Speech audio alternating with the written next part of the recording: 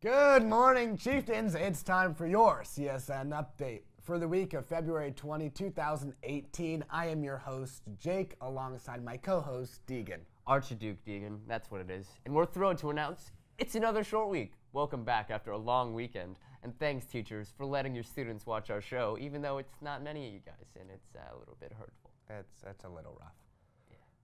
Well, community college bound, four-year university, or trade school bound seniors, do you need help with that FAFSA application alongside the Dream Act application? Well, if you do, you are in luck. Wednesday, February 21st, there is a workshop in the AOB trading room. It goes on from 5 until 6:30. You can actually have your applications all filled out by the time you leave if you bring a couple things: your social security number, your parents' tax forms, any investment records where your parents own property or stocks, and you need your FAFSA ID number.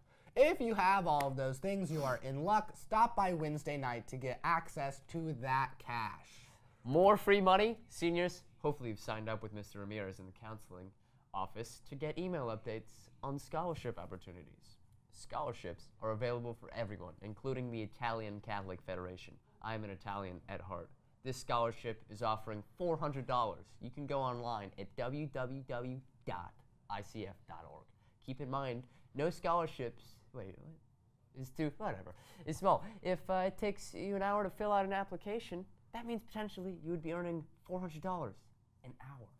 Oh boy, not bad cash flow for school. So, Jamo online. Also, stop at the counseling office if you need to add your name to the email chain to receive those scholarship links. All right. Well, free money certainly is something that we definitely need to take advantage of, Deegan. Today is a gigantic day. If you are a spring sport student athlete, which both of us are, all but 2 of the spring sport teams are holding tryouts today. You need to have your physical grades up in order to try out. Baseball and tennis, you guys are already done, but today opens the tryouts. Will be swimming, track and field, badminton, boys volleyball, and softball. Good luck to all of those of you who are trying out. If you don't know where to go, check out with Diaz in room 311. I love 311. Also, if you're wondering what I am with swim, I'm a timer. Okay, the CAF competitions. That's our sports teams we make it to it. Okay, we're doing all right. From football to both boys and girls water polo, we're getting pretty used to playoffs around here. Let's be frank. But also, Anne-Marie Masalenko is headed off to her 2nd straight trip to state finals this week, and we caught up with her to see how it's going.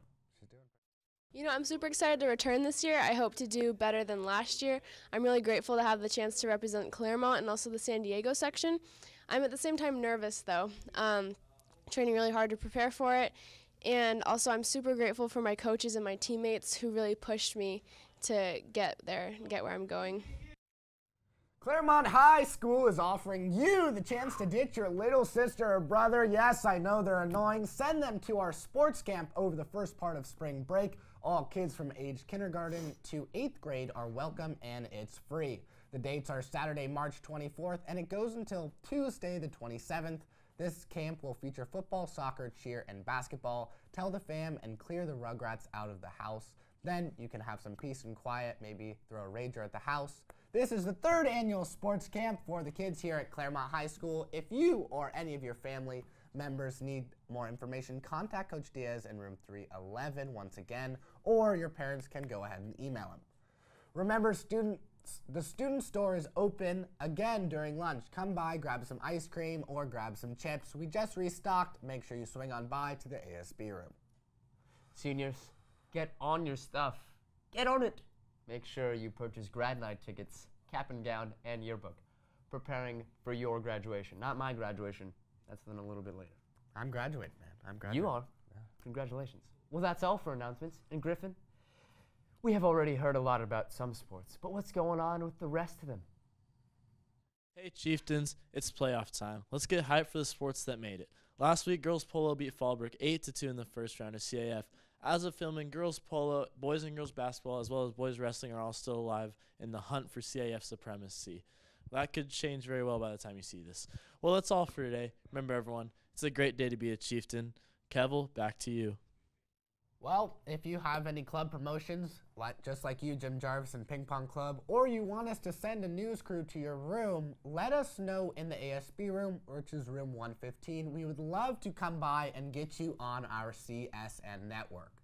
On February 12th, there was a basketball game featuring a lot of our chieftains, from boys and girls basketball to the Circle of Friends and ASB. It was the Unity game, and if you saw on KUSI, you already know it was a huge success. A very big success it was. Oh, yes.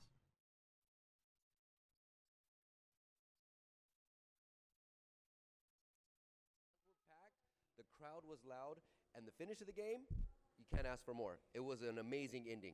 But where did the idea from this Unity game come from? The athletic director at Point Loma, actually, and then Diaz was like, hey, let's go check this out. So we went last year to go see kind of how Point Loma did their program. And here at Clairemont, we have specialty programs with our physically handicapped program, our medically fragile, our visually impairment class. And so we're like, how do we do this here at Clairemont? But with the help of Diaz and Pena and myself, we just kind of made it happen here. So. And made it happen, they did. The athletes had a blast, they really did. But what was the driving force behind this original idea? The coolest thing I saw at the Unity game at Point Loma was the energy of the whole school backing our students that don't often get the opportunity to be in this setting and this platform, and really seeing our students that have different abilities to really thrive in this environment just really made it for Diaz and I to replicate it here with our own twists. And the Unity game did have its own twist, including an amazing 7 points scored in the final 24 seconds, and the last basket was a buzzer beater. With 104 points scored, it was apparent this was not the first time the athletes had touched a basketball. It's been about 6 weeks of practicing, and it's been great having Coach Pena out too, of like incorporating every student with any kind of ability to participate in the game. So I'm really excited that all of our students are going to have the opportunity to ball it up. And it's obviously not about the competition. It's called the Unity game for a reason. It draws students together in a different arena and allows students to learn from each other regardless of any differences. And I think that's the gift of our Circle of Friends students that they give to other students on campus, is a gift of overflowing joy. And it's been awesome to see our Circle of Friends officers connect with our Circle of Friends members and just to really develop such a community here at Clairemont. Well, not only is Miss Dempsey stunning, she has one of the biggest hearts on campus. And, well, she wants to make this an annual event here at Clairemont, so if you missed this year, you should definitely be there next year. Thanks for watching, Chieftains. You know what's up. Keep it Naraha y Azul. Bye-bye.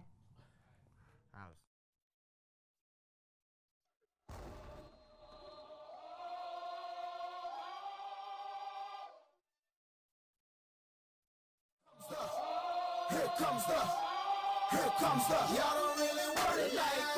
Here comes the, y'all don't really want it like that. Here comes the, y'all don't really want it like that.